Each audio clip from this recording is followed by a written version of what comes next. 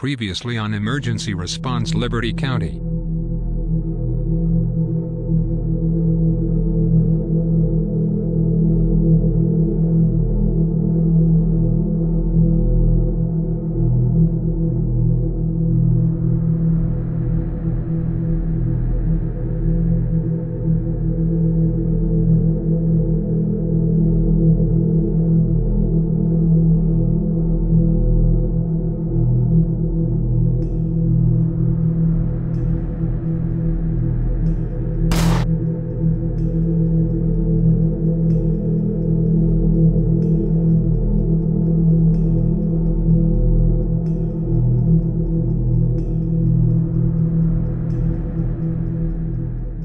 Okay, so this is what we know so far.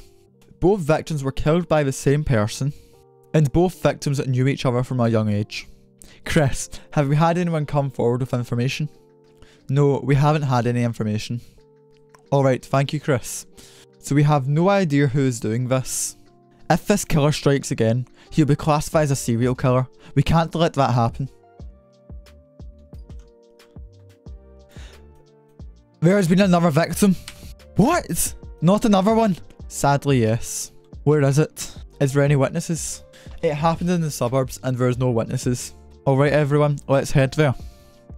Alright, so, another victim. That is not good. Because that's him now classified as a serial killer. And that's not what we wanted, especially just before Halloween. It's not a very nice thing to happen. So, let's go and head there. So it's somewhere in the housing suburb. That's all we really know. We haven't told exactly what it is, but I think, yep, I just seen some police tape and stuff, so I think there's some people already here. So let's go and pull up. Just pull up right here, and we'll jump out. This isn't far from the first victim actually, so this isn't good. This isn't good. Hello, officer. Hi, sir. Where is the body? In the back of my van. Alright. Where was he killed? Just at the door. Thank you. I'll go and take a look. Alright, so let's go and take a look over here. That's a lot of blood on that door. Let me just get my flashlight out and have a look. The EMS guy's here as well. Do we know what was used to kill him? It was a shotgun right to the chest. Alright. So it does look like it was a shotgun. Definitely. It's kind of the blood pattern, and it looks like it went right through him. So that's not too good, because if our murderers went from using a knife to a shotgun, he can do a lot more damage. So I'm gonna go and speak again to the officer and find out if we know if it was the same person or not, because it's not his motive. It's not using the same things as he was last time, so this could be linked, it could not be linked, we don't know. Do we know if it was the same killer? No, we don't know if it's the same killer. Did he have an ID on him? Yes, here it is. Danny Duncan. Do we know if he had any relatives? He has a stepsister. She works at the gas station in the city. Chris and Matthew, you come with me to the gas station. Alright, so we're gonna go to the gas station and speak to this victim's stepsister. And hopefully they'll have some information that might connect this to one of the other murders. But let's just hope that they're not connected. But if they are connected, it might help us with a lead. We don't really know. So we're currently on our way to go and see Danny's stepsister, who works in the gas station just outside the tunnel. So we're not too far from there, because we're in the middle of the tunnel right now. So it should be, once we come out, just right, it should be just on our right. So yep, here it is. So let's just go and pull in here. Now that is a very pink car I'm seeing there. And yep, I can see his stepsister working away behind the, at the tills. So I'm just going to walk in now and go and speak to them. Hello, I'm Commander Snowball of the RCPD. Are you Danny's stepsister? Hey there. Yes. We have some terrible news. Oh no. Danny was killed last night. Wait, what?